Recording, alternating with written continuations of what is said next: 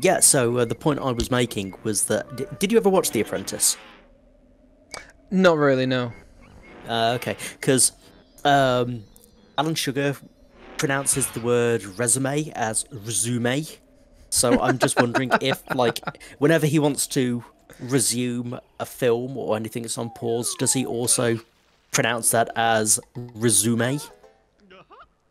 Because it's the Please same resume the word. film. Yeah. Yeah, but you don't say please resume the film.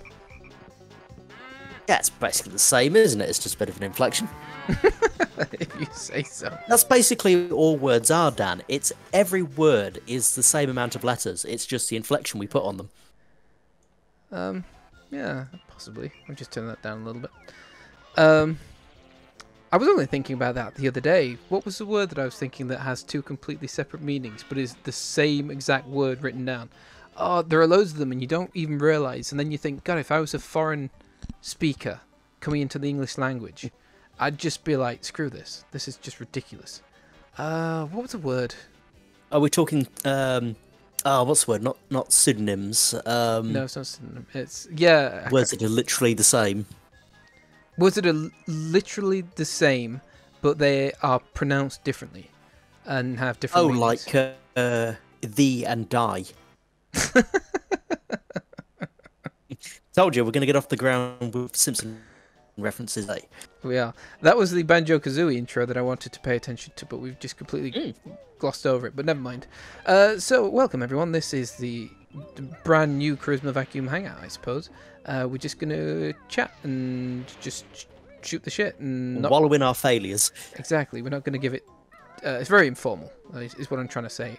Really. Unlike the podcast where we had set topics and things, this is just not really a let's play because I don't want to call it a let's play. The video games just kind of in the background while we entertain ourselves. Oh, But so yeah, you actually playing right now? I am, or I will be in a second. God, how do you do it with Banjo Kazooie plastered all over the screen and the whole thing pixelating into puzzle pieces? Well, it's funny that you say that because this I don't want to alert Nintendo or anything, but this is I'm actually doing this on an emulator with a texture pack, so this is a lot cleaner than it otherwise was on the Nintendo 64.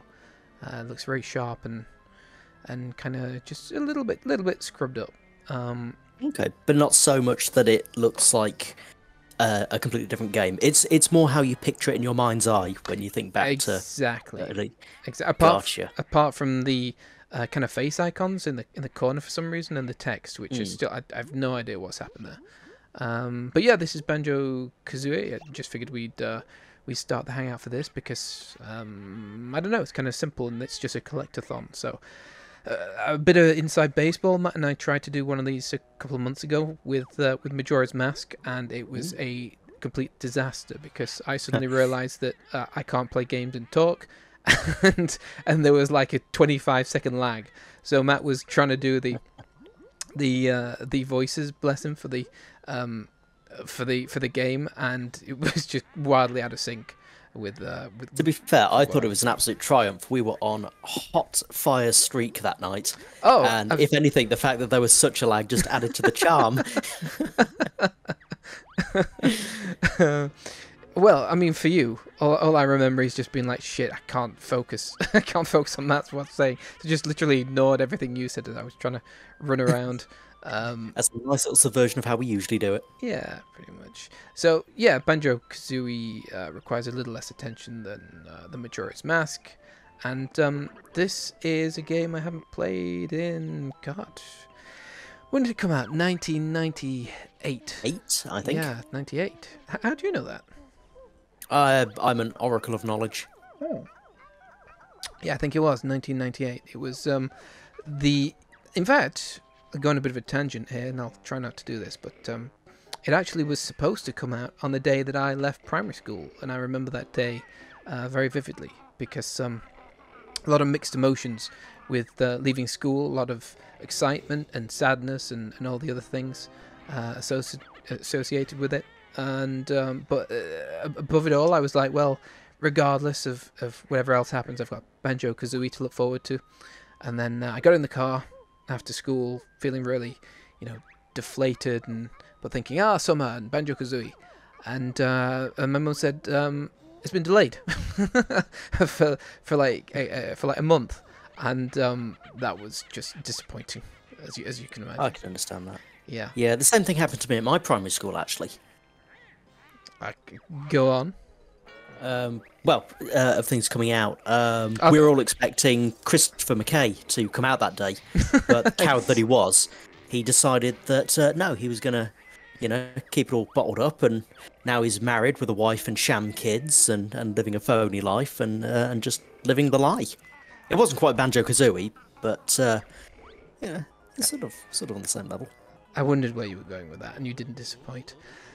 So yeah, this is the intro. I can't skip it, otherwise I would have done. And there isn't too much to say about the general story. You've got a witch, and she steals Banjo's young sister to make herself look young, and all that kind of thing. And here we are.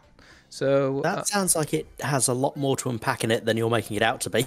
It really There's does. a witch. Dan, there's a witch and she stole a bear to regain her youth. This needs unpacking. You've obviously never played the N64 Rare games, have you? That I have, actually. Have you really? What have you played? I have. I am very familiar with this game. Oh, okay. Tell me more. I don't know if I knew that. I'm really not a fan. Really, really not a fan. I like collectathons, but I'm not a fan of the Nintendo sort of sandboxy world of games like this and Mario 64 that were out at the time. But beyond all that, all I remember is just a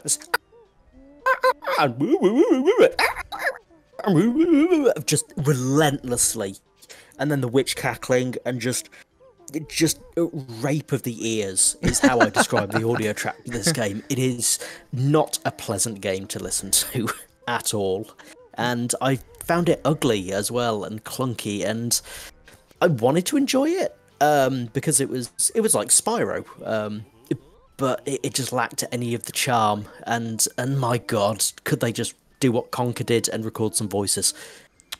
When did you play it then? Did you play it in the 90s? Yeah, it would have been the late 90s. Ah, okay, interesting. I mean, this was like it's difficult for me to say, but back then this was like the pinnacle of charm. What the hell's the matter with this? Why? I know. People absolutely loved and still love this game, but it's never appealed to me at all. Actually, the one game I did enjoy was Donkey Kong Country. Country on the SNES? Oh no, not that one then. 64. Whichever Donkey 64. Yeah, I really enjoyed that. I mean, that's surprising because Donkey Kong 64 has not aged particularly well, or that's a general consensus, is that it's not as good as people remember it to be. Well, that's it. I've not touched it in 20 years, so yeah. I'm purely going off memories and comparing it to Banjo Kazooie. I mean, this was. I think we've had this conversation before on one of the podcasts, but I love this game. This was one of my favourite games back when I was a kid, and I should really be listening to what they're trying to tell me, but really, that it's like deciphering the squawking, the squealing, the blurging. You double can just jump. read the letters. Double jump. That's what I'm supposed to be going. Okay. No, it's just what it's like. These are the tutorial section, and I'm supposed to be doing an actual, doing the bits that they tell me to. What was I saying? Oh yeah, I really enjoyed it, and then played it again, just briefly. You're completely lying to what I said earlier. I played it like a year or two ago, and why? What am I supposed to be doing? Hold Z, then press A to go for it. Okay, so which one's Z on this? Ah, okay, back jump. All right. And yeah, I am more willing to take into account all the criticism that you say with regards to the annoyingness of it, which again I just think that's what Rare was at that time. That's the game. Annoying. Yeah, pretty much. When you, they were very kind of cheeky British, I suppose is the best way to describe it. Yeah, that was their style. I do remember something behind the waterfall was just really cheeky dialogue, and is like, oh, you don't get this in Mario, and that kind of style. Very, very irreverent, breaking the fourth wall kind of thing.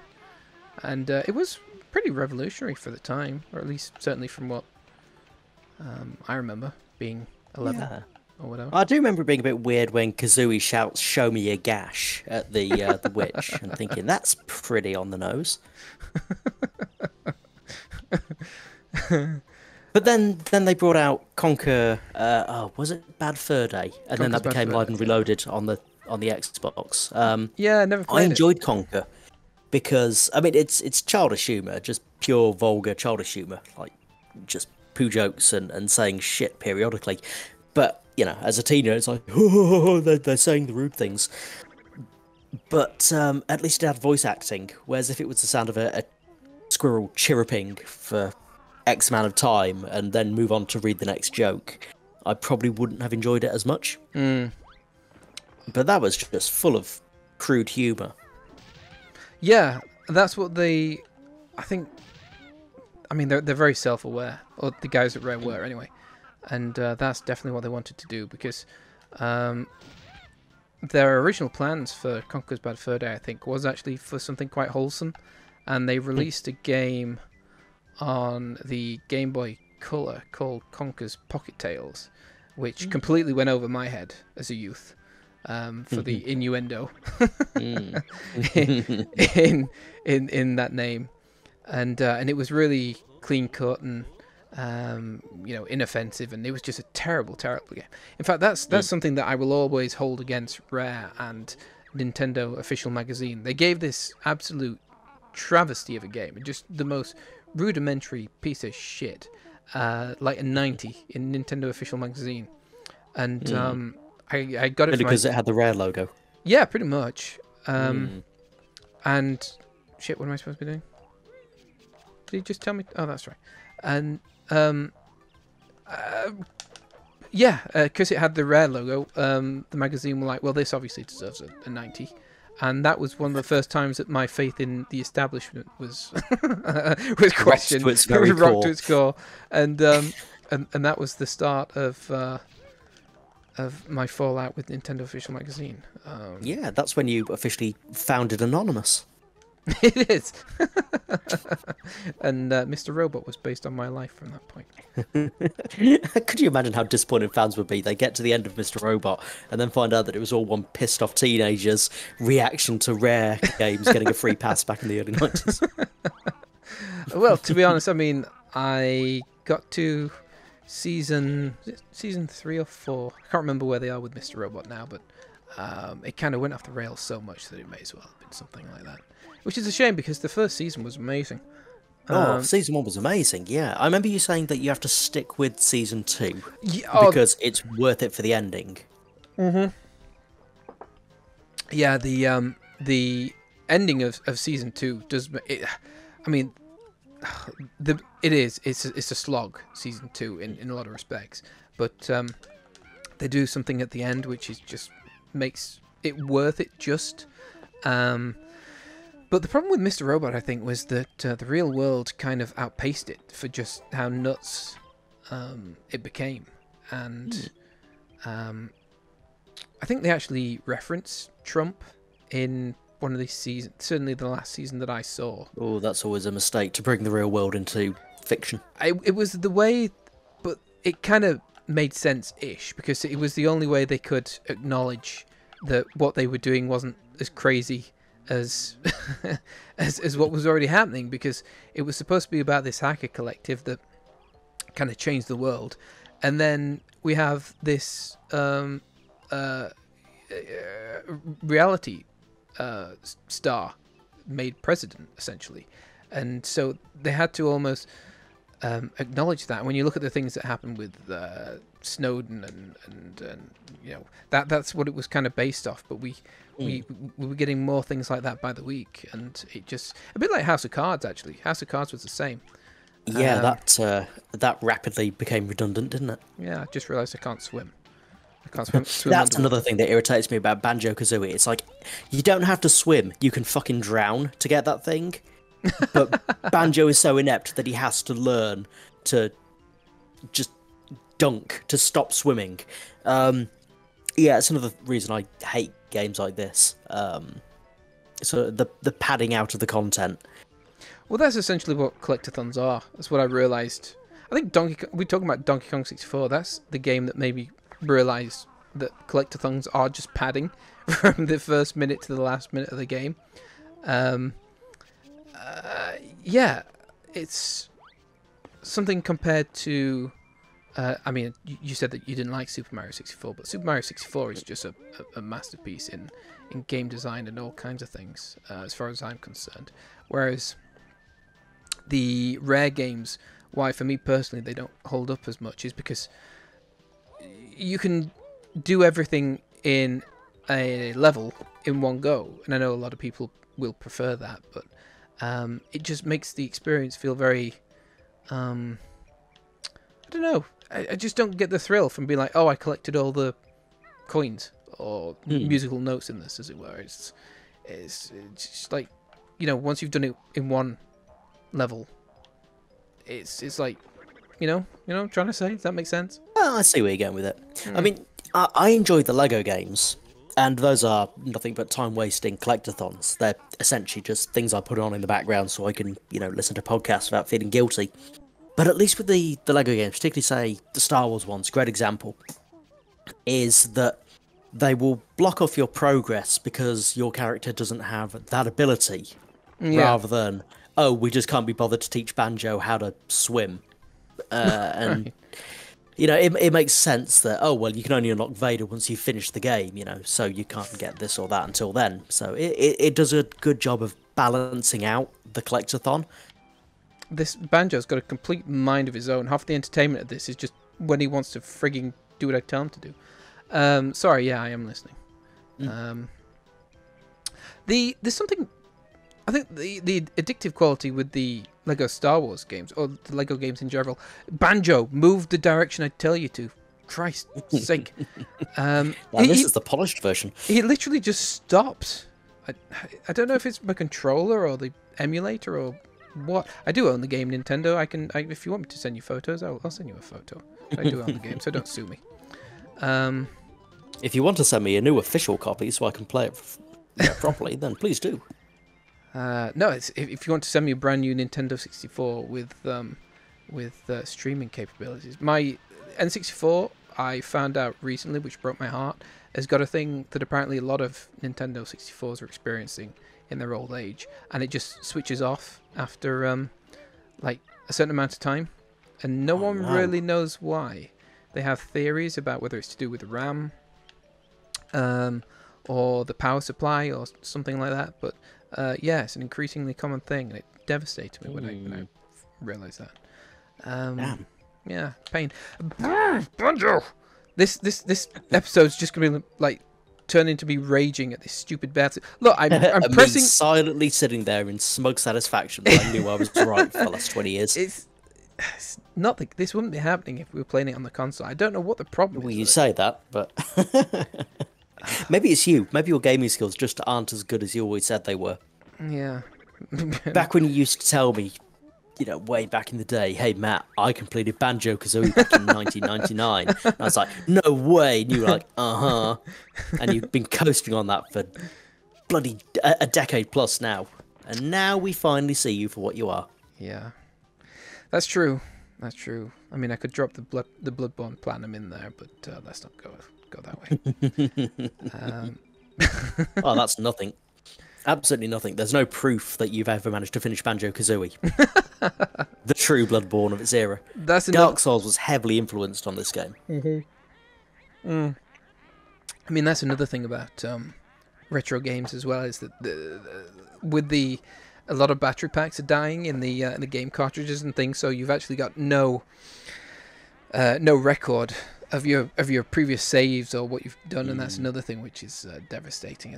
Oh, that happened to my Pokemon Gold. I had all 251 of the bastards. Oh. And then it developed a fault where every single time you loaded it up, it was always a new game. Oh, and yeah, that's just going to be the case with any cartridge at this point, I think. And Yeah. all I do is look back on like all the family holidays where I dragged the Game Boy along and just spent, at least 3/4 of the holiday, my head buried in the Game Boy, trying to get a Tranitar from level 60 to level 65 over the course of like a fortnight, because that's how long it took back in the good old days of Pokemon. And all of that was for nothing now. Yeah. Yeah, and that's, I think my Pokemon Red game is probably the same. I'm just gonna try and figure this out just with the controller. Just make sure that that the right up analog stick up. Okay, right. Is there a dead zone controller plugged in? Sorry, guys. Right. Let's see if this works, shall we? No. Well, fuck you, Banjo. Fuck you. I do have a bit of a story behind this first Jigsaw, in that when I finally did get my hands on Banjo Kazooie, I think it was just a random. I think I had it pre-ordered from Electronic Boutique in town or something like that, and my mum, bless her, went into town especially on the day that I finished primary school to go and pick it up, and that's why she was like, it's not, doesn't come out yet for another month or whatever.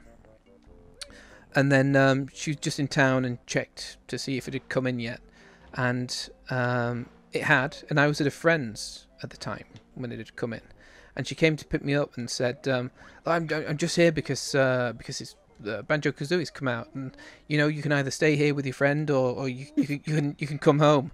And it was like, oh God, I desperately want to go home, but I feel really rude to come over to my friends and be like, bye. Really? I would have dropped it in a hat trick. I would have shouted at Mother, "You didn't collect me from school earlier for this."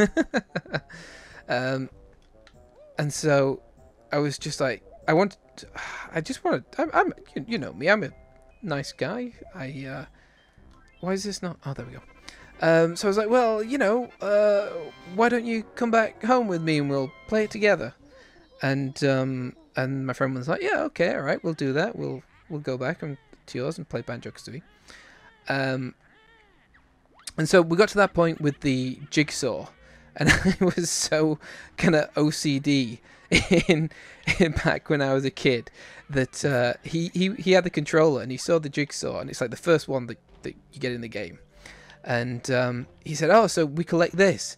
And all I could think in my head was, I don't want this person to be the first person to get a Jigsaw in my game. And I was just like, no, that's not what you collect. No, you don't go towards that. I'm pretty sure that'll kill you. And anyway, he ignored me and he picked it up, and that annoyed me. Then for the rest of like however long I played Banjo Kazooie, and I've never forgotten it. That a friend of mine was the first person to get a Jigsaw in my game, and I couldn't get over it. And yet, despite that, we're still talking to this day. Very true. No, that was I haven't spoken to that friend in a long time, actually. Don't know what he's doing over his. The one time I remember having a friend over back in the good old days of the PlayStation, because the PlayStation was my best friend back then. But there was one time I allowed a human near my house to engage with it, and I had Crash Bandicoot 2 100%ed, which was No. at the time a hell of an achievement. Don't tell me where this is going. Yes. If you know anything about Crash Bandicoot 2, to get the coloured gems, you have to do various things like certain levels have timers, get to the end of the level before the time runs out. And as a kid with stupid fingers back then, it was really difficult to manage to get to the end of a level within 45 seconds. But I did it by gum. It took months, if not a year or two, to do it, but finally 100% of that game, and it was one of my proudest achievements. And my friend managed to find a way of saving a Bug's Life level 1 over it. No. Oh, God, it was just painful. I remember going through the memory cards like, no, that can't be right, because there should be a picture of Crash Bandicoot there, not a picture of Flick the Ant. I must be looking at the wrong memory card, and just the slow dawning horror. And the friend had left by that point as well, so I couldn't even chew him out and give him a piece of my mind. But yeah, it was one of the most crushingly devastating things to happen in my childhood in that regard. And here we are 22, 23 years later, and I still haven't quite got over it, even though I finished the game numerous other times, 100%ed it. But oh, that was a bitter, bitter time. Well, I mean, you know, if it makes you feel any better with regards to the early conversation, that battery is probably long dead now, and so you'd have lost it anyway. Yeah, just like all the trophies we've been working our way towards over the last couple of years. They'll all mean nothing soon enough because they'll just be blank things that don't even fire up. Well, yeah, if anything happens, It's a horrible thought. if anything happens to the Sony servers, then we're screwed. Essentially. Oh, don't worry, because Sony servers are reputably safe as houses. Yeah, so we've got that to look forward to one day, I'm sure. Oh, you have to collect eggs as well. I've forgotten about that. Oh, God, there's so much collecting. And everything talks. Why does everything talk? I think that's another thing that really irritated me about this game. It's like, hi, I'm Mr. Egg. I am an egg. Oh, shut the fuck up and get in the backpack. Everything has an opinion on nothing in this game, in this world. Yeah, I can't really argue with that. That's pretty. Yeah, you're correct. Jingos, yay. Yeah, I mean this is a classic level though. Really, it's a very I'm gonna say well respected. I don't know if it is, but it's a very beloved opening level, I think. Seriously, it's not me. It's this. I don't know. As I say, the control. He won't go up. Why won't he go up? Stupid. Yeah, 10 jigsaw pieces in each level, so you just kind of wander around and do various different bits and pieces until you collect them all. I seem to remember I got stuck at the there's a level where you fight a giant fish. Is it like a robotic fish kind of thing? Yes. Yeah, that. That's the one. I was like, would you call it squeamish or I don't know. But as a kid, like that really disturbed me. The gills, they just made me sick because you have to swim into them, and I was just like, even though it's like a robot or something, I think. But I can remember definitely beating it. I finished the level, but I think by that point I needed a jigsaw piece and I couldn't find it, or just didn't have the necessary skill or patience to get whatever was needed to get to the next level. And then by that point I was so just frustrated with the game as a whole that I turned it off and never went back to it again. Yeah, I can appreciate that. I never actually. Do you know about the? Oh, we'll deal with that when we get to it. I'm sure. Well, I'll bring that up later. So what else was I gonna say? I was gonna say something, and then I threw myself off. No, can't remember. Nope, it's gone. I got stung earlier today by a wasp. Really? It's really painful. Why would you do that? Why would I do that? Yeah. I don't know. For the thrill. Why would you leave yourself so open to wasp stings? Well, there are wasps all over the garden, and but they've been quite docile, despite their reputation. They generally would come and sniff around, and then, run off without getting too. You made them sound like local neighbourhood cats. Well, oh, the local wasps come into the garden. We sometimes pet them and feed them, and as long as you don't do them no bother, they'll leave you alone without near a scratch. You have very friendly cats. Our cats around here aren't that friendly. But yeah, no, they kind of like they're only really interested in. Well, I mean, I say that we've got a feral cat in our garden, for crying out loud, that we just let roam around and stuff. But so we leave food out for her, but these wasps are attracted to that food, and I never really kind of gave too much thought to what wasps do when they hang around, bins and things, and they actually they consume like the food in a as like just sit on it and eat it. Yeah, and they it's all for the good of the nest. And kind of just drag it around and stuff. And I don't know why I never really considered that that's what they do. Because it's like bees obviously go into flowers and things, and they pollinate the flowers and whatever else however that happens and things. But wasps are like, no, I'm just going to sit and eat this piece of meat. And No, it's not quite the same thing. Bees take the pollen and make honey and nice sweet things, and wasps chew up the food and make pain and misery. Yes, pretty much. It's specifically what they need the energy for. Yeah. It's like, have you ever woken up or just had a really bad thought? Sure. And just everything's just felt a little bit like, eh. That's because out there somewhere a wasp has finished doing its like wasper synthesizing technique, and it's just like, there you go. Here's a little bit more pain and misery and woe in the world. Thanks, wasps. Yeah, and I've just been kind of letting them do the thing because they've not really been. I mean, they get in the way obviously, but they've not kind of got in the way too much. And then I was just working out in the garden earlier, literally minding my own business away from anywhere, and I just felt this really sharp, painful, burning sensation, literally underneath my armpit. And anyway, wait a minute, that's not where my chlamydia usually strikes. and yeah, I'd been stung, and I was like, it's really painful. I think the last time, I can't even remember the last time I was stung. But it was just, I was like, well, now we're at war, and I'm gonna take it out on all the wasps because, I didn't do anything. So yeah, I'm gonna cleanse the garden of wasps because that one wasp has ruined it for everyone now.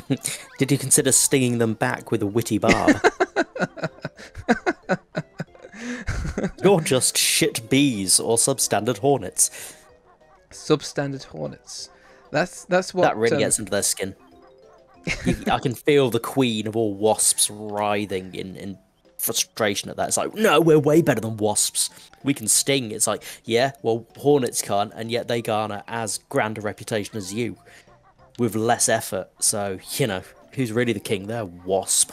You won't be as familiar with this, I don't think, but there are a lot of sports teams and things that name themselves, mainly American sports teams, but they kind of, might be one that call themselves the Wasps or the Bulls or the Bees or whatever. So is that one team, the Wasps or the Bulls or the Bees? Yeah. But I like your idea of the substandard hornets. I think is would be an excellent. And here they come, sashaying onto the field now. It's the substandard hornets. My, don't they cut a simply adequate pose? And they just constantly feel inferior all the time. They're basically disenfranchised wasps. But they're fine with that, they've got their place in the world. Yeah. Exactly. I've only ever been stung by a wasp once, and it was in the middle of the night. I mean, what wasps are active in the middle of the night? I was woken up about 2 a.m. by, like you say, a searing, burning pain on my arm. And somehow a wasp managed to get into my room in the dead of night and decided, fuck it, I'll sting this guy. And I just remember dousing myself in, was it vinegar? Vinegar? I can't remember. Is it alkali or acid that wasp stings are? I would have thought acid, but...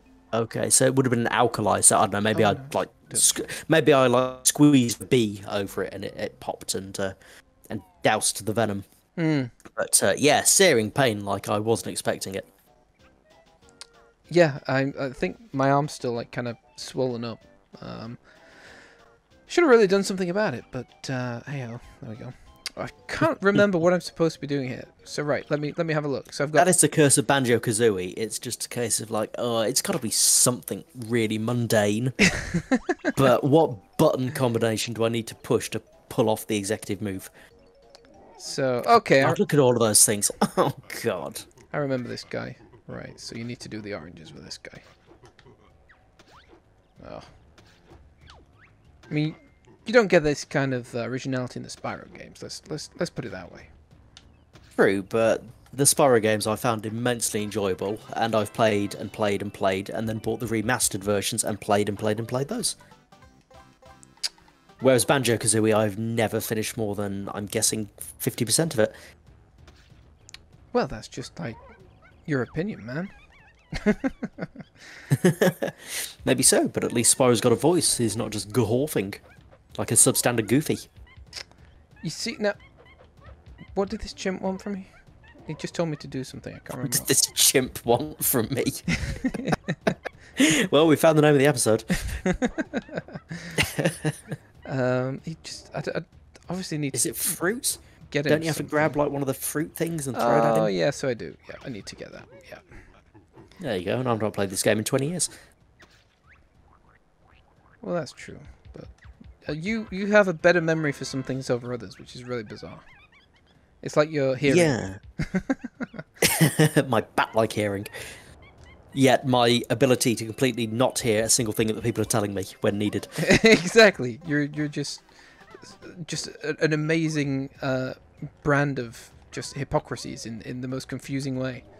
It's, Hypocrisy, thy name is Matt. it's really quite incredible. As I say, just the most amazing memory for some things, and then it's like you can't remember people's faces. I think I names. generally have face blindness.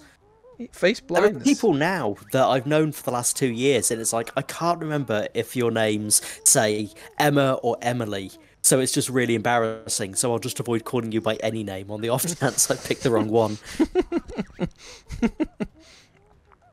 There's only so many ways you can say, hello, my dude, to a bunch of women. It's like, I just don't know any of your names.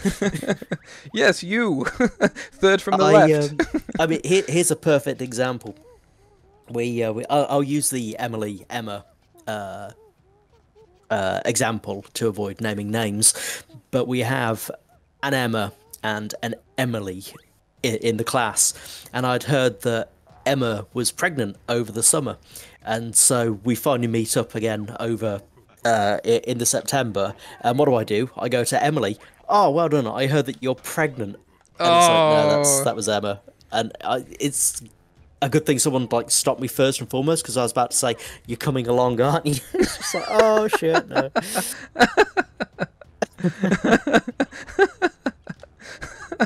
Oh god. Just if two people have a similar name, it doesn't matter if they look nothing alike. One could be Asian, the other one could be purple, and I'm not going to remember which is which, or which one's pregnant, even if one's a dude. It could be a parasite for all I know that's laid eggs, and they've decided to keep them and go full term. So yeah, I think it might be a genuine medical condition, and I should get funding for it. And frankly, the government should acknowledge me. Oh, there we go. What's that from? Is that from a thing? Acknowledge Me? Is that from a show or something? There's Ignore Me from the Venture Brothers, if you ever saw that. Oh, no, I didn't see that.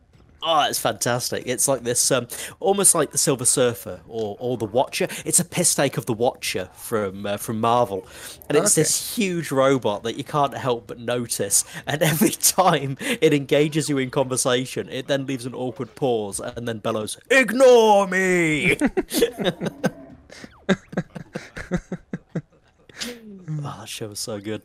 It's one of those shows I've always been meaning to get around to. It takes a while to warm up to, like a lot of the Adult Swim shows.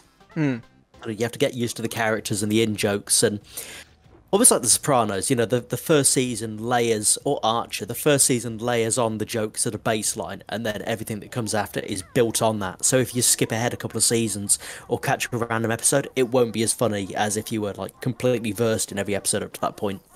Archer's one of ththose that I really wanted to get into, and I just couldn't get into it at all, no matter how much I tried. And I think a lot of that was because I've forgotten his name now, but he voices Bob from Bob's Burgers as well. I couldn't get past that. Which is, there's an episode in season 4. I think it's season 3. Ends with him in a coma, and at the beginning of season 4, he's sort of built a new life for himself. He's forgotten his previous life, and he's a burger chef. And they've got all the voice actors, and the one actress back. And it's just an episode of Bob's Burgers, but with like Archer instead of Bob. And then the team have to come and find him and remind him that actually you're a secret agent, and drag him out. It's really, really good cross branding. Oh, that's excellent. Cross branding with Men in Black, I take it. Yes, the animated series of Men in Black, which was surprisingly good. Did you ever watch that? I'm sure I did back in the day. What year will that have been? Like 99? 99, 2000? Yeah. Oh, actually, when was Men in Black? 2006? 97, I think. So it would have been about 98, 99. Men in Black was 90. Oh yeah, you're probably right. Yeah. When was Men in Black 2? I remember feeling 2002. I remember feeling really old going to see Men in Black 2. And We all felt very old by the time we seen Men in Black 2. no, but you know, like I that feeling as a kid where you think I'm too old for this. I shouldn't be in this cinema watching this anymore. And for some reason, I had that feeling watching Men in Black 2. So I'd been about 16 or something. It's a very childish film. Yeah. Not in the fact that it's like for children, but it's just so Unnecessary. pathetically written. Yeah, and unnecessary and weakly written that it does feel like a film for particularly slow children. Not just the regular slow children. It's That was one of the first films I was ever majorly disappointed by. I was about to say the same thing. Yeah. For years and years, I was waiting for Men in Black 2 because I loved the first film, and then I had like the making of book and everything, you know, and the novel of the film, and it's like, oh man, when this comes out. And of course, because all of those books were written before they had to change the ending because of 9/11, they had to change everything, and the film was a complete compromised mess. And it went from being one of the the whole film. I think the finale of it, they were going to be like racing around the Twin Towers while, what was her name? Was it Selena? Whatever the alien from Twin Peaks was. She was going to be attacking the World Trade Center. Oh, right. And so they had to rewrite it all at the last minute. Barry Sonnenfeld didn't want to do it in the first place, but studio contractual obligations, they sort of forced him to do it. Always a great sign. And then they had to literally rewrite and refilm the entire third act, essentially, in a matter of months in order to get it out for the deadline in the summer. Wow. And it shows. Yeah, well, that suddenly makes a lot more sense. Laura Flynn Boyle, I think, was the villainess in the movie of Twin Peaks. That's all I know Laura Flynn Boyle from is Twin Peaks, actually. Twin Peaks and Men in Black 2. And she was in something quite recently, actually. Hang on. I saw a photo of her recently, and I didn't recognise her at all. I mean, obviously she's older, but she must have had a lot of work done. Laura Flynn Boyle. What did I see her in? Threesome. Oh, Baby's Day Out. Now there's a classic. Yeah, that's one of those. Do you ever? I mean, obviously, we know that you're kind of come on, Dan, find the word. Handicapped in that department of remembering faces, but that's one of those things where I haven't seen that film in years. But when I heard that it was Laura Flynn Boyle, I was like, oh yeah, of course it is. Yeah, I can see that now. That's what I saw in the other day. Poltergeist 3. There's a sentence you won't hear anyone else ever saying this side of 1997. What year was that from? 1988? Yes, 1988. I rather like the Poltergeist trilogy. I think it holds up quite well. I haven't seen any of them, which won't be a surprise. Really? Not even the first one? How the hell am I supposed to do this? No, not even the first one. Oh, it's worth it. Check it out. It's good fun. She's in a film called... Hang on, I've lost it. Where's it gone? He did just tell me to feed him eggs, didn't he? What the hell am I supposed to do here? Oh, here we go. A film called Land of the Blind. And I want to see what a crossover with The Land Before Time would be like. Because they did everything else. Why not? Yeah, sure. Oh, she didn't even appear in the miniseries of Twin Peaks. That's surprising. I think she's a bit of a recluse these days. When was the last film she did? TV 2008. Oh, she's in a film this year, last year, Death in Texas. Oh, okay. 2015, 2013. Although actually, 2010. Sorry, no, but to be more, even more specific, she didn't come back for Fire Walk with Me, and I think that was because I don't know if she kind of fell out with everyone after the series kind of wrapped. She had a thing with Cal McLaughlin, and they actually changed. Have we spoken about this before? Do you know that story about how they changed? They kind of forced I don't know if it was David Lynch at the time because he kind of stepped away at that point, but whoever was writing the show, she got jealous of Sherilyn Heather Fenn. Graham? No, Sherilyn Fenn, because she was as Audrey Horne. She was supposed to, she and Dale Cooper were supposed to be the item, but she was really jealous of her. So she made them rewrite Dale's love interest, and that's when Heather Graham came into it. Of course, yeah. Why did that work? What the hell have I been doing up until this point? Where? Okay, all right. Okay, there we go. Oh, here's a bit of trivia about Men in Black 2. Singers. That's Well, I mean, we've gone all over the place. So. Yeah. Okay, so the bad news is that the film. Sorry, although while I shit these eggs into this mouth. Yeah, well, you shit the eggs, and we'll talk about Men in Black. So it lost the best visual effects in driven motion picture to The Two Towers, which hell of a shame.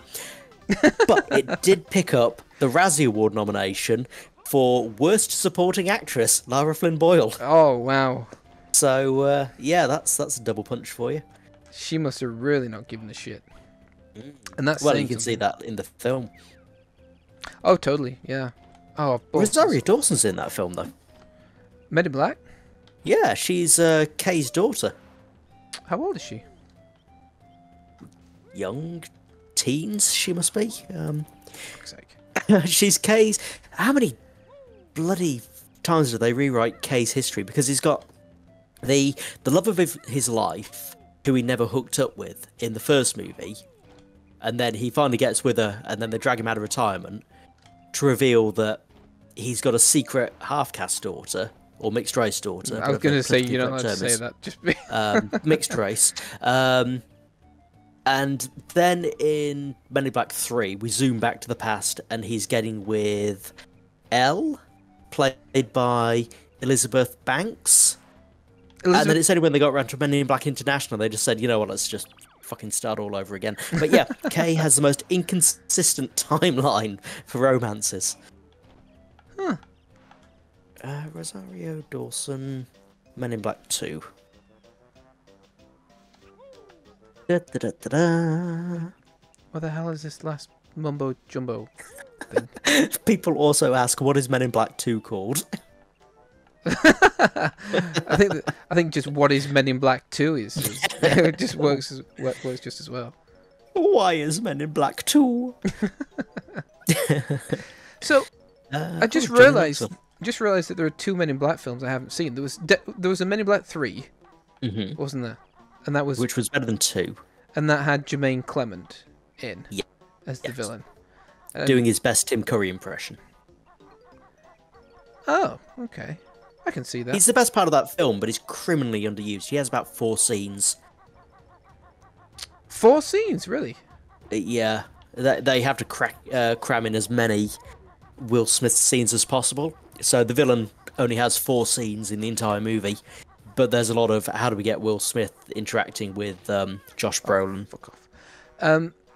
Are all the gags around Jermaine Clement essentially his accent? Is that pretty much No, he has no gags.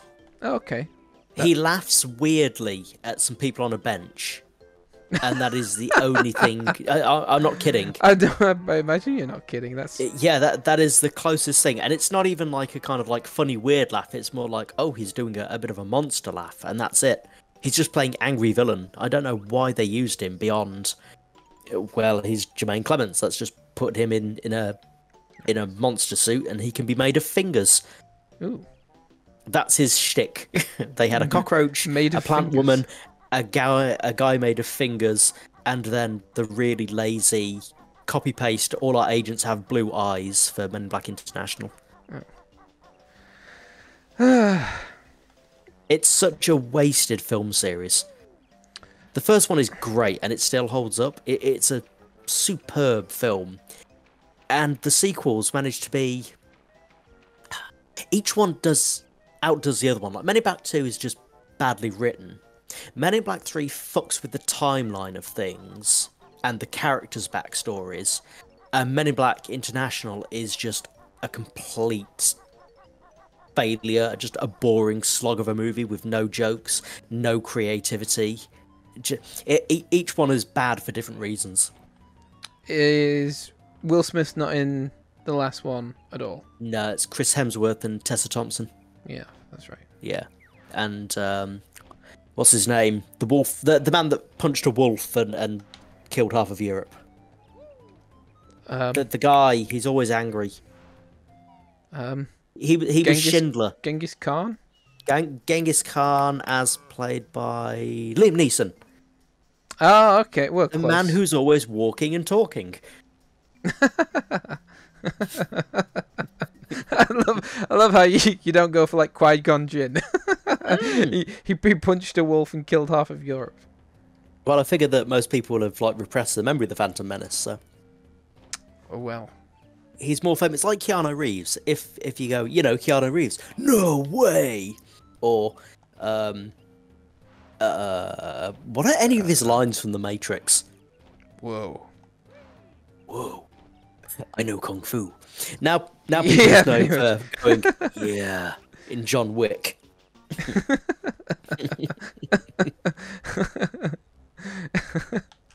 What else?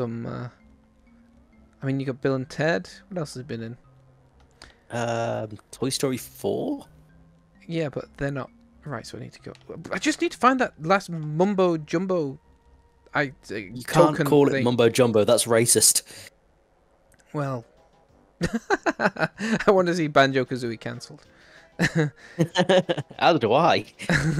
Different reasons. You're not paying attention anyway. You're looking at IMDb, I imagine. No, I'm not. I'm purely going off my own head at the moment. Okay. I'm trying to think, what else has Keanu Reeves been in? Interview with the Vampire, Speed. Speed. That's a great movie. He's actually acting in Speed. Well, they put him on that bus, and that was real. No one told him. Speed is a surprisingly good film. It holds up really, really well. Yeah, I wouldn't argue with that. I mean, it's been a while since I've seen it, but seriously, if anyone's actually interested in the gameplay while we're talking, they're going to be, and they know this game, they're going to be just going mad at me. Nah, they're not. They really want to hear our opinions on Speed 2, Cruise Control. Speed 2, I mean, I've seen Speed a few times. Speed 2 I only saw once. I didn't realise it was Willem Dafoe until, like... until he started creeping into your nightmares. Spider-Man or something. Spider-Man or something. No, because that's like, you've got certain films where you suddenly start recognising actors. And obviously Spider-Man was the film where you're like, oh, Willem Dafoe, okay. Tobey Maguire, okay. And then they appear into your consciousness. It is. Isn't it? It's funny how that happens with certain actors, isn't it? Because I'm trying to think of examples, but they will escape me for now. My God! The whole time. Oh, that is... oh my God, that is ridiculous. Sorry. Oh, Banjo Kazooie. I must have been around there. Oh, sorry, you were saying. There are collectathons, and then there's Banjo Kazooie's way of doing collectathons. But there are certain films where when you're younger, before you're sort of like versed in an actor, you go, why did they choose this guy? That was it. When Gary Oldman was cast as Sirius Black, and David Thewlis was cast as Lupin, and I was like, what a waste. I wish Gary Oldman had been cast as Lupin, because I don't know who this Thewlis guy is. And now I look back going, I wish he'd been like a more vital character, because David's the man. Gary Oldman can take a flying leap, and I like Gary Oldman. But yeah, it's interesting how your perspective on films changes over time based on like your expanding repertoire of actors. Yes, exactly. I only really know... Why aren't you moving forward again? I thought we got over this. He's working on ants logic now. He does whatever the Queen tells him. Going to be sugar. It is to the left. The first time I saw David, is it Thewlis? What would you say? I've never been able to pronounce that. I just call him Thewlis. Thewlis. It's probably Thewlis. It was in Fargo season 3. Yeah. That was the first time I noticed him, recognized him, and then it just seemed to have appeared in everything since then that I've seen. You found He's in it? The Big Lebowski as well. Really? Yeah, it's only a small role, but he's in there. Oh. Well, as I say, it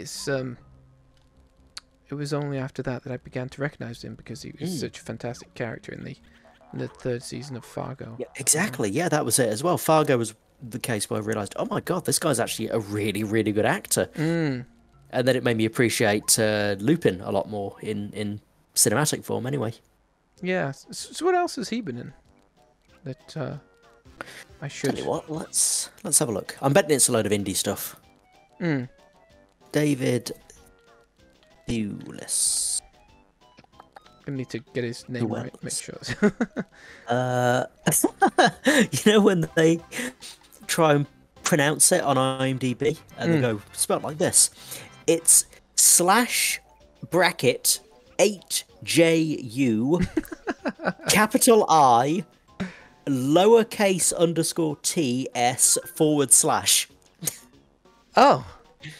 Oh, of course, he plays the shame wizard in Big Mouth. Haven't seen it. He's great in that. He's pretty much playing the character from Fargo, but tormenting teenagers who now feel shame. Let's see. Oh, he was in The Boy in the Striped Pajamas. That's a laugh a minute. Kingdom of Heaven, the Omen remake. And Inspector Calls. Oh, Ares, of course, is in Wonder Woman. I will destroy you. Oh, that's right. Of course he is. Yeah.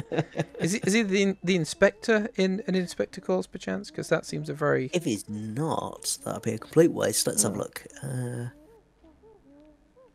Where's it gone? That just seems like a role that would suit him down to the ground. Oh yeah, absolutely. You hover over the image, and it's him as the titular inspector. In a really badly photoshopped image, but it's still him. Yeah.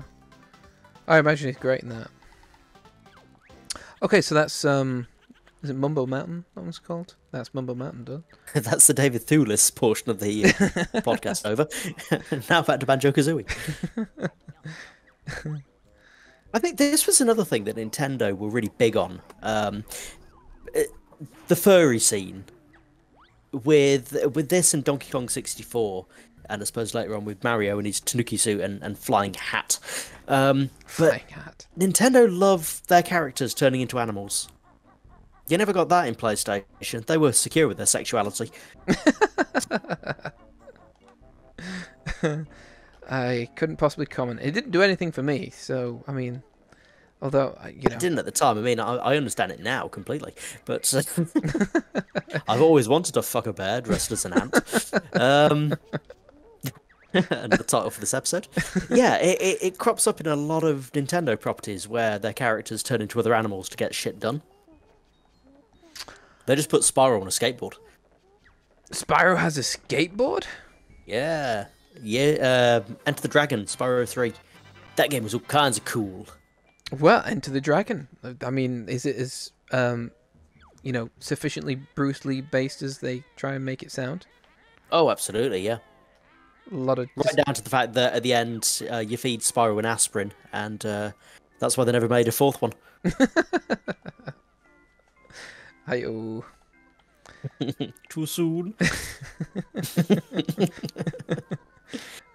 Oh, speaking of Chinese properties dying on the vine, Shang-Chi is getting a very mixed reception. I haven't paid a single bit of attention to it, I must admit.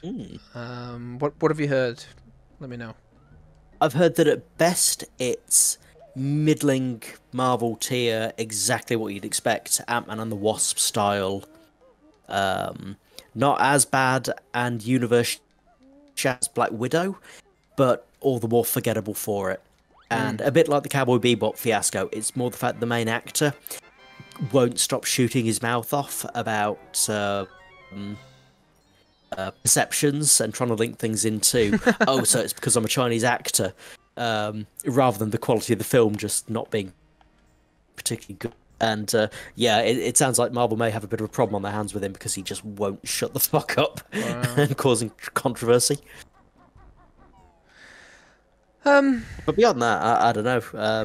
It certainly doesn't interest me whatsoever. In fact, I am so done with Marvel, and you know me, I'm collecting Pokemon mugs now, and I collect most things. And Black Widow finally came out on like pre-order on the Steelbook, and despite the fact that I've got every single one of them in Steelbook, I haven't even bothered placing a pre-order for it. Well, good. Really, I mean, I don't know. I don't. I know that's pretty like dickish, maybe. That's what any normal person would be doing. Yeah, because usually I like to try and encourage. I don't know. Not like your spending habits or whatever, but you know, be like, well, you know, do the kids your collection kind of thing. But I think there's a place to stop with Marvel. It can't go on forever, and this feels like the end. Yes. To me, and you know, if you're not going to stop at this terrible Scarlett Johansson, how would you describe? I was going to call it a cash grab, but it's not even really a cash grab. It's kind of it's the fact that they had her signed up for a contract, wasn't it? It's like, damn it, we signed a 6-movie deal with her. We've still got her for one more Marvel movie, so let's just. And the fans want it, and you know, we want to say thank you for I don't know, being like a strong female character that kind of blah blah blah blah blah blah. And then she went and shat in their face, which is hilarious. I mean, and not in the sexy way that it's usually paid for. Not in nasty way. Not in the way that Germans usually before. Yeah, it was a film that no one wanted, and they did it in the worst possible way. That's how I've been explaining it to people. It's like, oh, it's just refresh. Ah, there we go. Yeah, most people wanted a backstory. We wanted to see Budapest. They did not give us the Budapest. They gave us a story that no one wanted, and in the worst possible way. So it's just the worst of both worlds. Yeah, I mean, we did do, just for those listening, we did do a full. I nearly said interview, a full review of Black Widow. So go and watch that, where we kind of tear it to pieces, and if that interests you. But yeah, it was just. We could have done so much more now. That's the problem. I look back on it now and go, man, we barely even scratched the surface of why that film's bad. Well, we couldn't really be bothered. I think that was kind of one of the main points. We had the opportunity to do a full deep dive with the scene by scene, and I think neither of us were really that interested because it's just such a waste of time. There's not. I mean, the more I think about it, the more it really does feel on par with Captain Marvel and Ant-Man and the Wasp for just how just much of a shit show it is. It's really nothing. I can barely remember anything about it. I think. Well, no, that's not true. It's not that I can remember barely. I can remember a lot about it, but it's just everything that I can remember is terrible. Yeah.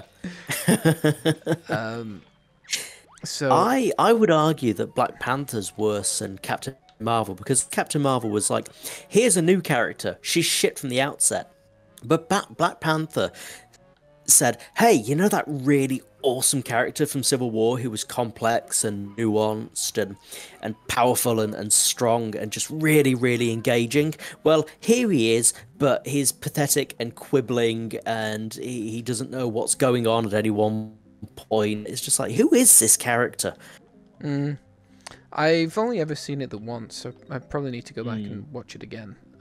I enjoyed it enough at the time. But it's a completely different T'Challa for the one in Civil War.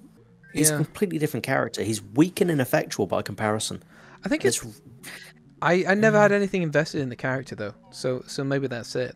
And yeah, I don't know. I think a lot of there's so much based around. I mean, you've got to say it, there was so much just kind of hype around the race of the character more than anything else, more than whether it was going to be a good film. That kind of that was what was overshadowing everything about it, and it's such a shame because I'm working my way back through because it's that Marvel Earth's Mightiest Heroes.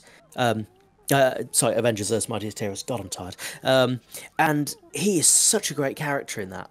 He doesn't carry the show because every character is as well written as the next. But Black Panther, whenever he's not on screen, you're going, "Oh man, I wish Black Panther was on." And then he comes back on screen. It's like, "Yay, he won't disappoint," and he never does. And that's what everyone says. And it just goes to show. They're always saying, he is a hey, really, really where's good Black character. Crap, what happened there? Yeah, the MCU has not been doing a good job. Well, I think everyone kind of knows that at the minute, don't they? I don't think anyone has any particular expectations of it anymore, and they really couldn't have done a worse job for introducing Phase 4 than what they actually have done with with Black Widow and Shang-Chi. I mean, well, not even that. Shang-Chi, WandaVision, Loki, Falcon and Winter Soldier. I mean, I don't know. It depends who you ask, I suppose. I know a lot of people really enjoyed WandaVision. A lot of people enjoyed Loki. Only because they're not thinking critically about them. Matt, this is... You kidding? Of course they're not thinking critically about them. I know, and that's the problem. It's like, well, we could have them well written, but these people enjoy the crap stuff, so why even bother putting effort into them?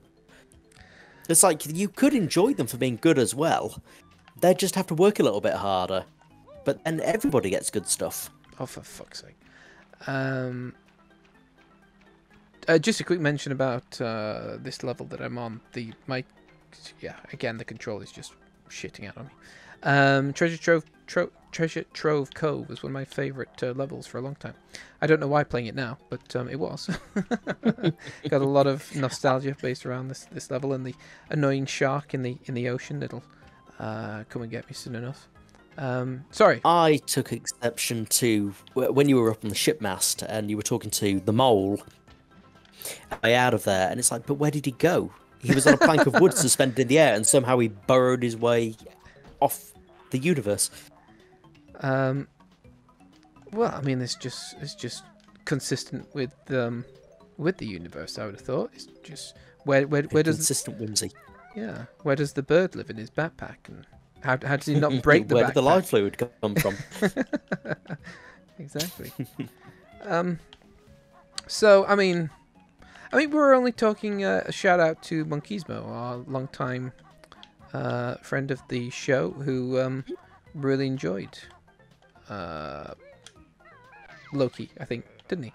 When he did, yes, until I insulted him personally, and he's never spoken to us again. Yeah, exactly.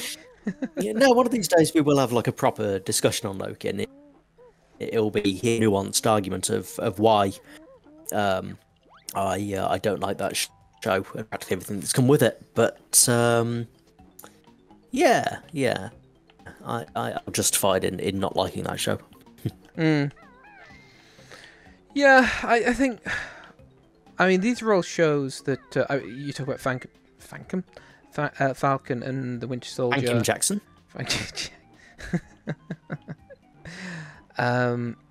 Loki and WandaVision, and they're all shows that a couple of years ago I think would have just I'd have been desperate to indulge in because of the universe building, and Christ, I mean, these are all characters that we've wanted to see on the screen for years and years finally get their big moment, and they do. And it's not. I mean, I really like Elizabeth Olsen as Wanda, and obviously, you know, Tom Hiddleston's made Loki his own, and you know the Falcon and Winter Soldier guys, Sebastian Stan and other guy that I can't remember his name. Anthony Mackie. That's the one. Thank you. You know, they're good. They're excellent. Yeah. It's just fatigue, just superhero fatigue, in general. Well, if it was well written, you know, and good characters, the characters that we knew, it wouldn't be a problem, because people are saying, oh, well, the superhero fatigue will set in at any point. And that would be the case for many, I'm sure. But if the characters are writing consistently good, then people wouldn't get sick of them, because quality has a way of, you know, remaining good quality, whereas crap has a way of killing off enthusiasm very quickly. Possibly, yeah. I mean, you might be right. Oh, frick's sake. Yeah, it's difficult to say now, really. But I mean, we're like, how far are we into the universe? 13 years into the MCU now. Yeah. Yeah, it's like how long can you have an interest in that type of story for? I suppose, especially when, I mean, the main thing that I feel is that we're past the characters of interest now. It's like we're past Tony, we're past Steve, the cornerstones of what that universe was, and to try and then deflect that onto these other characters, you know, even though they are pinnacle, even though they are cornerstones within the comic universe, it's like, yeah, but my investment was with the core cast, as it were. And True, but that's only, well, in the most part, that's due to the actors just having good material and making you fall in love with the characters. Like, before, you know, Iron Man came out, no one gave a shit about Iron Man. There were very few Iron Man fans out there. And then Robert Downey Jr. came and reinvented the character. And then same with Thor and Chris Hemsworth and Chris Evans as Captain America. You know, they took these, like, I'd say known characters that people didn't really care about and household icons. Hell, look at Star-Lord and Groot and Rocket Raccoon. You know, those were Z-tier characters. Only the most hardcore of the Marvel nerds, you know, knew about. And now they're household names and on, you know, shirts. People stop in the street and go, "Oh, I am Groot." And there's nothing stopping them from doing that with Shang-Chi, the Eternals, anyone else on the roster. It's sheer lack of talent in the writing department. It's nothing against the actors, apart from last them. You know, these are talented actors and actresses, but the writing just isn't there to support them anymore and make them worthwhile. And that's where we're at. You know, if well written and well characterized, the MCU can continue in perpetuity. But now it's like, oh, good, we've got Taika Waititi is coming back for Thor again, so we know it's going to be entertaining. We've got one more James Gunn Guardian, so we know that's going to be of some quality. Sam Raimi's directing Doctor Strange, but not writing it, so that's like cause for some, you know, dubious concern. But that's where we're at now. You could. There's nothing stopping these unknown characters being the next Iron Man, Captain America in terms of household names, but there's nothing from the last 4 properties worth of material, well, Shang-Chi's at 5 materials worth of property that give you any hint that that's going to be the case.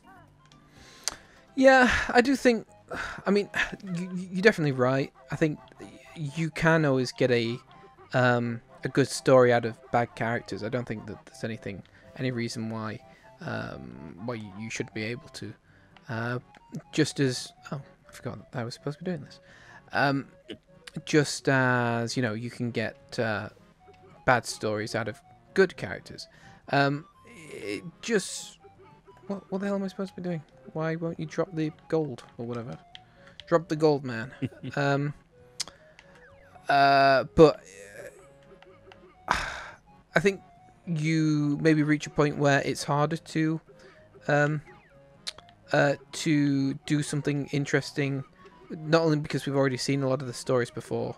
Right, so what was the problem with that? But with a character like Shang-Chi, that, I mean, where is the selling point for Shang-Chi, really? You know, when you look at how Iron Fist failed, let's say, is they're very similar-ish characters in a lot of ways, and it's being able to, I don't know, just make them seem interesting, a part of a universe that has, like, you know, Thor. And how you've got a literal god of thunder. How does a man who is quite good at kung fu compare with that? Yeah, exactly. And when you look at how bombastic Guardians of the Galaxy is, it is difficult, considering that we've already, I mean, how many films are there now? How many hours worth of content must you have to sit through to get up to date on the full MCU at this point? It's I think there's 25 of them now. Wasn't it 23 of them in phase 1 through 3? And now we've had Blackwood and Shang-Chi, so I think it's about 23, Yep. 25 of them. But let's say also that you went through like the Agents of Shield stuff as well. Oh yeah, and the Loki and WandaVision and whatnot. Yeah. Uh, That's kind of what I'm. let's say an average of 2 hours, 50 hours, well over 100 hours worth of content. Yeah, so that's kind of what I'm getting at is that you know, you reach a saturation point with the stories you can tell, I guess, and I think just we're at that point now where it's like no one really cares, or at least I don't. Anyway. One thing I would like to see from going forward is more team-up movies. The way that Thor Ragnarok was like, here's a Thor and a Hulk movie, and it worked really well. One of the few things that I'm interested in Spider-Man No Way Home is that it's like, oh, it's a Spider-Man and documentary. I want to see more of the interactions on a smaller level between these characters, and by and large, it doesn't seem to be sort of utilising the best of it. If anything, Spider-Man feels like Sony taking the piss, saying, okay, let's use as many of the toys as we can at our disposal so that we can put Spider-Man back in our universe and then, close the loop off. So we'll use Doctor Strange because it's convenient, and also, haha, take that, Marvel. Yeah. Yeah, I'd agree. I just noticed that giant X. Did you hear that Venom 2 Let There Be Carnage is going to be PG-13? What? Yep. I thought they were going all out with it. Yep, so did we. No, they're not. So it's going to be Let There Be Moderate Carnage. Let there be a few scratches. Well, that's disappointing. Yep. I thought... Why even bring a character? Carnage is a notorious serial killer who butchers people. And they're going, yeah, we can make that a PG-13 and win over the fans. I mean, I thought that, like, one of the things that Tom Hardy was saying was how he wants to explore more of the gritty side of the character and stuff. I thought that was kind of the point. Oh. Well, at the end of the day, it's Sony, isn't it? And they're going to say, well, we want to make sure that we get as many children into the audience as possible because we want this film to make bank. So we're not worried, we're not concerned with making a quality product that's sort of faithful enough to the source material and the character that made him popular in the first place, a la Deadpool. We're just going to, say, here he is, give us your money. Well, I mean, after the first film, I can't say I was particularly invested in the No, absolutely not. It's just one of those things. It's like I loved Carnage back in the day, he's such a one-dimensional character. But I liked him. I love the visual design of him. And I've never seen him utilised properly in any material. And I thought, maybe just this one time, I'll get to see Carnage being Carnage outside of the comic books. And then they snatched away at the last minute. Well, I mean, it's Woody Harrelson. So, I mean, even if it's not, kind of extreme in that sense, Woody Harrelson, I kind of trust to do a good representation of the character. Mind you, saying that when he crops up at the end of Venom in the cameo, he's absolutely awful. I think they changed the character a lot from that, though. They would have to. Yeah, they took the... I think they definitely listened to the feedback. For one, they got him out of that ridiculous wig. Yes. Ugh. I always thought Alan Tudyk would make a good Cletus Cassidy, just from the one episode of Frasier where he becomes absolutely besotted with Frasier and recreates his life right down to like his apartment. He recreates his apartment from scratch and then starts taking on his mannerisms, and he plays a really good psycho in that. I thought, yeah, that would have been really good to see on a larger scale, where he's like biting the heads off kittens and spitting them at nuns. That's Alan Tudyk for people keeping track of Matt's inability to remember names. And that's the one. Aljim Tudyk. Wash from Firefly and all that kind of thing. And the Clayface Black Harley Quinn show. Yeah, he's getting more recognition, I think, now in those types of roles, isn't he? Which is nice to see. But yeah, it's strange playing these games because I'm used to like grab mechanics as well. Oh shit! Here comes the shark. And these don't have a grab mechanic, so Come on. Another failing of Banjo-Kazooie. Clunky. It's just so clunky to play. Is so I mean, all of your references kind of come from Spyro. Is Spyro more loosey goosey in how it handles? Yeah, pretty much. I don't know. No, don't go into water. Banjo-Kazooie is like, you got to press this button to do a bird backflip and do this to do that. Spyro's like, yeah, you press X to jump, you press X twice to hover, and then in the third game it's press X twice to hover, and then if you're close to a ledge, press triangle, and you'll do a little bit of a like a flap hover so that you can sort of clear the distance and get to a ledge. You sort of stop in midair and you just go up, but it gives you the slight ramping you need to get onto a higher shelf. And it was just that simple. Whereas Banjo-Kazooie is like, you got to get your bird legs out of the backpack, but you can only do that if you're doing this, and that's only good for certain jumps, and you can only do it on this platform, and you know, it's very counterintuitive, and it all looks so slow. You know that you did it a while ago, that flip where you sort of crouch down and then your bird Kazooie flips you into the air. It also ponderously slow. It feels slow because the damn controller's not working, but I'm not going to mention that again.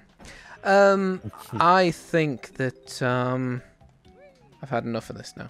You remember when like you're a kid and you can just literally play a video game all day, just literally for 9 hours straight, and you just wouldn't think twice about it. And I don't know if it's just because of like I'd play this game hours and hours and hours when I was a kid. I don't know if it's like taste change or you just start to expect more from games or whatever, but it's like, yeah, how long have we been playing this now? Like an hour and a half. I'm more than done. I remember there being more tits in it. Oh yeah. Yeah. I don't, but you know.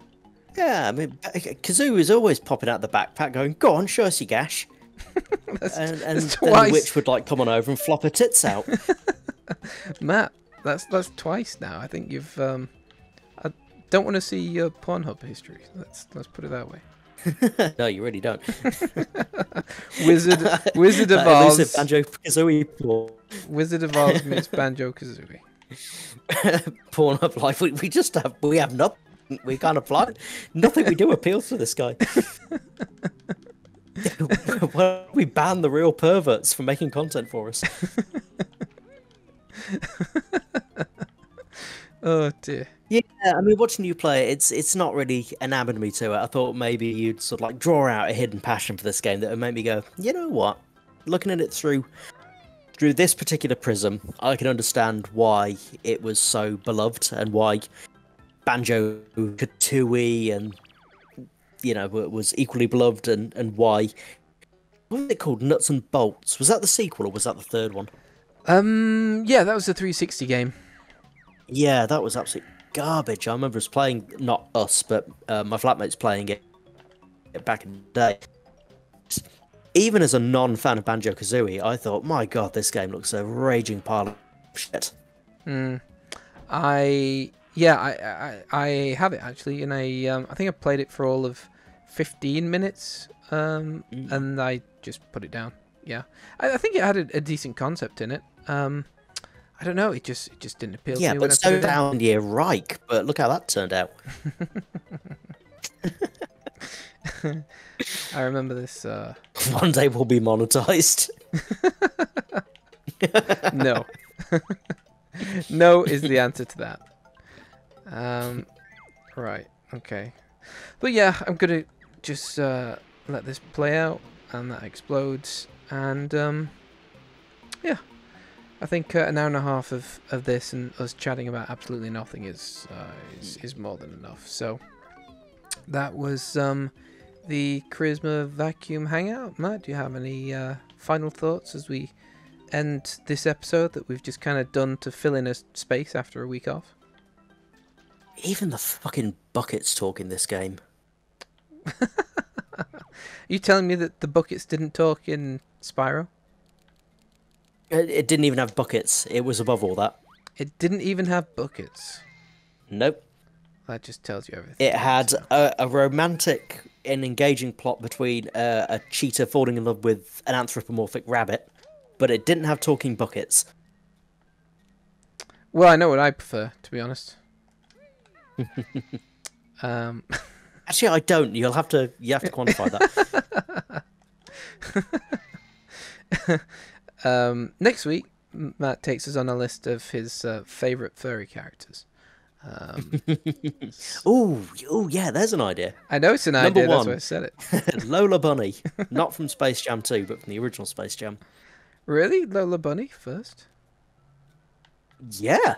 Are you kidding me? I thought. Have you seen Space Jam? Yeah, I don't know. I thought you'd changed your perceptions around a little bit for some reason. How so? What's her face? Jessica. Goof Troop. Oh, Lola. No, I only got round to watching the Goofy movie a couple of months ago. What's her name? What is her name? Roxanne. Roxanne, that's the one. Don't get me wrong. I mean, I love Roxanne, but Lola was the first. Don't get me wrong. I do that dog good. Don't you dare misquote me. Yes. So next week, Matt will fill us in on his furry fetishes. He's got a full week now to put that list together. So Nala. I mean, she's a Disney princess, so technically she's within limits.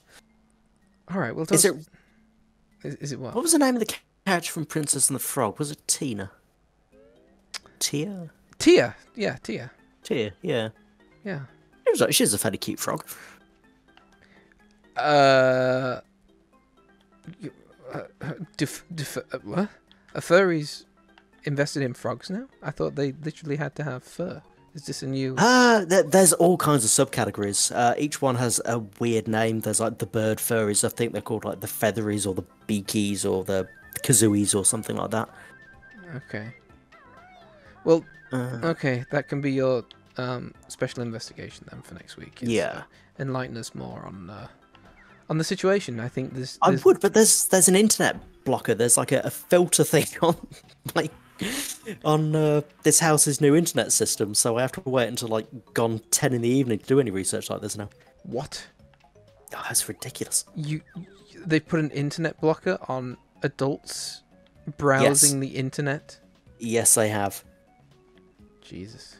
And it's one of those things that you can't exactly raise a concern about because it instantly sort of marks you out. 7 in the morning, you shouldn't be on Pornhub. You should be eating fruit and fibre like regular folk. Yeah, I can imagine what that letter to your landlord's like. Excuse me.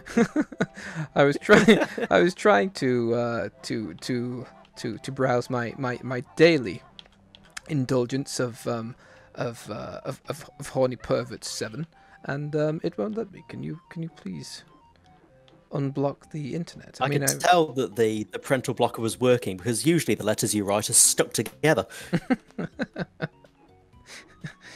God, how many times have I tried to end this episode now and I'm still going on? How many things do I have? The problem is you keep asking for my thoughts, and I have too many of them. Well, I keep talking about the furries. buckets fucking talk in this game. All right, okay.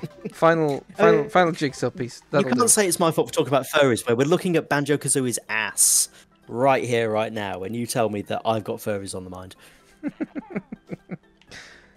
Yeah, there we go. Right, we're done. Take it easy, guys. We'll see you next week. Bye.